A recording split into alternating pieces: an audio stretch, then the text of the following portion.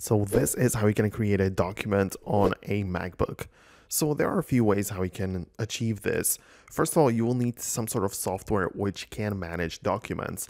For example, it's likely going to be a text editor, right? So on the Mac, we have a built-in software called Pages, but you might also use something like Microsoft Word or perhaps anything else which gets the job done. But if you open up the Pages, you will be presented with a couple of different things. For instance, in Pages, you might get a pop-up window and it asks you which document you want to open up, but you can tap on new document and then choose a template.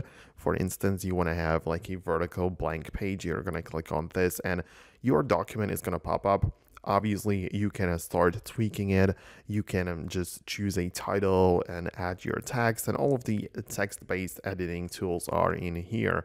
But of course, once you are happy with the result, you can tap on a file, then export it as Word, PDF, EPUB, whatever, and then you can save it into your folders and have a finished document, right? So this is how you can create one from scratch. Of course, you can download them from the internet and edit PDFs, whatever, so many different things you can do. So we can dive really deep into that. So let me know below in the comments if you have some really specific questions about this.